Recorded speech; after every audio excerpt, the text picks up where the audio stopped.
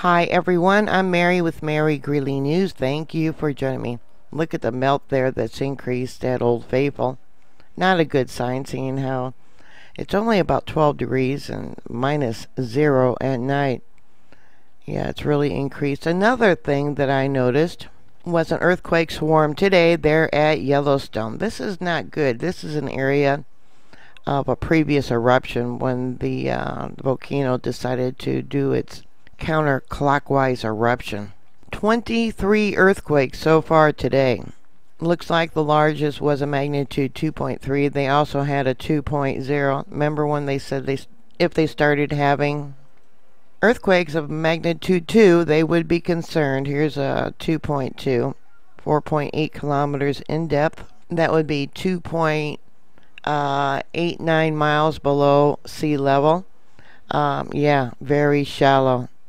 So we got 2.0, 4.5 kilometers, a 2.2, that makes 2, a 2.0, that makes 3, 2.31, that makes 4. 4 magnitude 2s or greater. IRIS Jamis's swarm program is not working. The data is not coming in. So we'll use other tools in the toolkit. Here we got thumbnails. This is from all the monitors for Yellowstone and the area there. A lot of earthquakes. Look at them all marked in red for Little West Thumb, which is near, it's part of Yellowstone Lake. Madison River. Notice data's missing. Let me pull this down for you so you can see this other one that's marked in red. Mary Lake. These are significant earthquakes, seeing how they're across such a wide area. Lake Butte. Moose Creek, Idaho. Flag Ranch, Wyoming. Borehole 208. Madison River. Teton, let me bring that back. Teton Pass.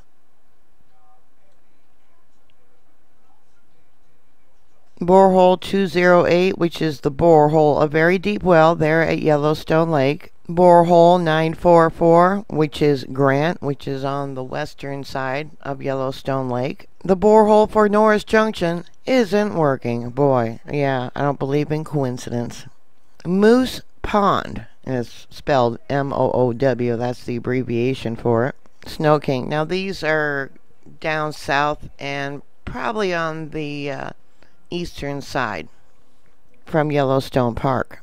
The tilt, the deformation for Norris Junction, this is the borehole, goes up until today. Yeah, X is north, Y is east. I've talked about this, how they're measuring the deformation that's going on under the ground besides what's going on the surface. So under the ground, X is north and Y is east. Even though in this location, if you look at the ground itself from standing on the surface, the uplift is going west. Each dot is an earthquake within the last 7 days, and then the last 30 days. Yeah. Madison River for the last 7 days. Top is north, bottom is east. Yeah, we got uplift going on. Trending towards the east under the ground.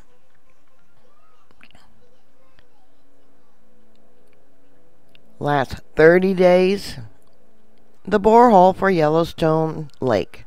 Top is north, bottom is east. Each dot is an earthquake. And yeah, I talked about this before. If we got a trend east, it's probably going more so southeast a little bit. And then the last 30 days, and we got some dots way outside the disk, and they got it at 5 microradians. The borehole for Grant. Now again, this is on the western side of Yellowstone Lake. Last 7 days. That's a heck of a lot of earthquakes in 7 days. And then the last 30 days. And they have this set at 5 microradians also. Panther, which is on the border with Wyoming and Montana. This is a borehole 945, trending east. And I talked about the uplift that was going on there. Now there is a fault line, and I talked about the data missing, that extends all the way up from down here by Yellowstone Lake, all the way up to the Panther area. Someone sent me a text message, an email message asking about how these are all connected. You know, Norris Junction, Madison River, Yellowstone Lake. Well, yeah, they got a fault line. And remember when they had the melting of the road, Highway 89, a number of years back? Now the magma, they got two sources of magma that comes up. One comes in from the Snake River Plateau, and the other comes in down south from the Gulf of Mexico. And we got spreading of the magma under the ground, which seems to be trending east. The uplift of the caldera is basically in the north, but the magma is moving under the ground, squeezing its way through the rocks, going east. Another borehole at Norris Junction. This is borehole 950 for the last 7 days. And remember, I was telling you how it's just basically trending straight up. Now, if we go down to the last 30 days, yeah, even though it's trending straight up, we still have a slight traveling going east under the ground. Here we have an image of Yellowstone Lake. Yeah, it looks like snowing. The static cam of Old Faithful. An image of Mount Washburn. Another image of Mount Washburn. It sure looks like, could be tree cover, but it sure looks like there's a lot of areas that don't have snow on them right now.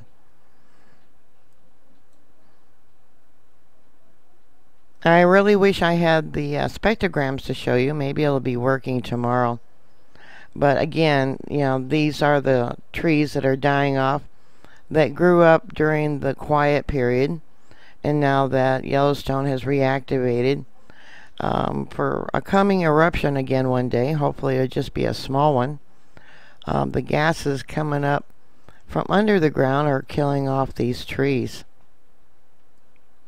So that's all I have for you right now. Yeah, that's a lot of earthquakes. 23 earthquakes in just one area. And like I said, this area is significant because this is one of the areas when it unzipped, when Yellowstone decided to erupt. This was the last area that erupted before the two calderas collapsed and they had the major eruption. But there's been, what, 20, 40 smaller eruptions since the last major eruption. I'll have to look that up again. And they don't talk about the smaller eruptions. They're hoping there'll be a smaller eruption before the next major eruption. My last video was talking about the swarm that was going on here at the top of Yellowstone Lake, the northern area. Then there was this other small swarm by Roaring Mountain. Now that was on the 6th. 13 of them it has listed here in, what, 2 days. I have started again to put videos on BitChute. Now that's about the novel coronavirus that YouTube is censoring.